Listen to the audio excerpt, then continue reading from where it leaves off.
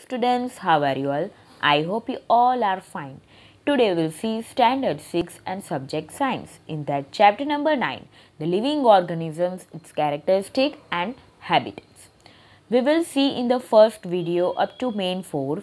Today we'll see main 5. Answer the following questions in a one sentence. It carries 1 mark each. See the number 1. See the question number 1. What do rats and snakes do to escape the intense heat during the day? Answer is, to escape from the intense heat during the day, rats and snakes stay in burrows deep in the sand. See the question number 2. What type of trees are found in mountain regions? Answer is, the trees found in mountain regions are normally cone-shaped, have sloping branches and needle-like leaves. See the question number 3. Which feature of a snow leopard protects its feet from the cold when it walks on the snow? Answer is, snow leopard has a thick fur on its body, including feet and toes, to protect its feet from the cold when it walks on the snow. See the question number 4. What adaptations do the stems of aquatic plants have? Answer is, the stems of aquatic plants are long, hollow and light. Moreover, they grow up to the surface of water. See the question number 5. Which gas is absorbed and released during the process of photosynthesis? Answer is, during the process of respiration, plants absorb oxygen and release carbon dioxide. See the question number 6. What adaptations do the leaves of desert plants have?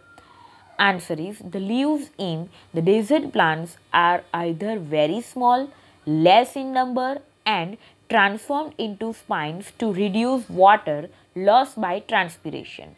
See the question number 7. What adaptations in the feet of frog help it to swim in a water? Answer is, frogs have webbed feet which help them to swim in water. See the question number 8. List the types of terrestrial habitats. Answer is, number 1, forest, grasslands, desert, number 4, coastal regions, number 5, mountain regions. Number 9. List the types of aquatic habitats. Answer is, number 1, ponds, 2, lakes, 3, rivers, 4th one, ocean, 5th one, marshy areas. Now see the define. Number 1, adaptations. Answer is, the presence of specific features and habits which enable a plant or an animal to live in a particular habitat is called adaptations. Number 2, stimuli. Changes in our surroundings that make us respond to them are called stimuli. Now see the next page. See the number 3, excretion. The process of getting rid of their wastes by the living organisms is known as excretion. Number 4, reproduction. The production of new individuals of similar in form is called reproduction. Number 5, habitat. The surroundings where an organism lives is called its habitat. See the main 7. Answer the following questions in a short, 2 marks each.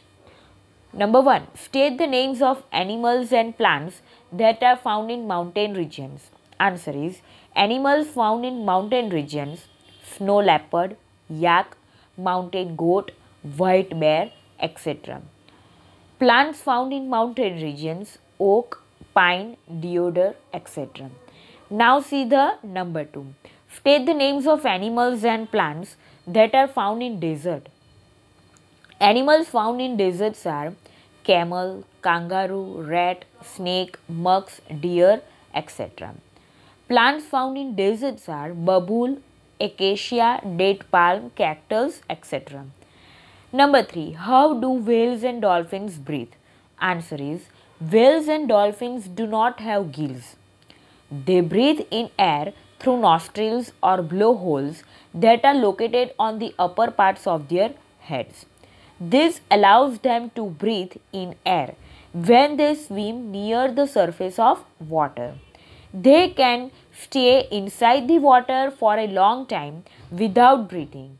They come out to the surface from time to time to breathe in air. See the question number 4. What are the adaptations in animals living in mountain regions? Answer is the adaptations in animals living in mountain regions are as follows. They have thick skin or fur to protect them from cold. Example yak. Snow leopard has a thick fur on its body, including feet and toes. This protects its feet and body from the cold when it walks on a snow. The mountain goat has strong hooves for running up the rocky slopes of the mountains. See the question number 5. What adaptations of a lion help him as a predator? Answer is the following adaptations of a lion help him as a predator. A lion lives in a forest or a grassland and is a strong animal that can hunt and kill animals like deer. Its light brown color helps it to hide in a dry grasslands when it hunts for prey. The eyes in front of the face allow it to have a correct idea about the locations of its prey. See the question number 6. What are the adaptations found in deer living in grassland? Answer is the adaptations found in deer living in grasslands are as follows. It has strong teeth for chewing hard stems of the forest plants. A deer has long ears to hear movements of predator. Its eyes are on the side of its head, which allow it to look in all directions for predator. The speed of the deer helps them to run away from the predators. See the question number 7. State the features of living organisms. Answer is living organisms have the following features. Number 1, they need food. Number 2, they grow. Number 3, they respire. Number 4, they respond to stimuli. Number 5, they move. Number 6, they excrete. And number 7, they reproduce. Now see the number 8. Is the floating cloud in the sky a biotic or an abiotic component? Why? Answer is cloud floating in the sky is abiotic due to the following reasons. It goes from one place to another due to the action of wind. It cannot move on its own. This is not the feature of a living organism. It does not grow, respire or eat. It cannot reproduce either. See the number 9. How can you say that a periwinkle Barmacy plant is a living?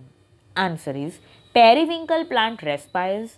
It absorbs carbon dioxide from the pores on its leaves and releases oxygen in the atmosphere. It absorbs minerals and water from the soil and uses them as a food. It grows from sapling to a big plant. New periwinkle plants germinate from periwinkle seeds. Hence, we say that periwinkle plant is a living. See the question number 10. Is a train living or a non-living? Give reasons in support of your answer. Answer is train is a non-living due to the following reasons. Train goes from one place to another. It does so by consuming fuel. It cannot go from one place to another on its own. It does not grow with time like living organisms do. It does not require food. It cannot reproduce and give birth to a new train. Hence, a train moves but then, too, it is non-living. Now we will see the main 8 in the next video, part 3. Stay safe, stay healthy. Okay, bye.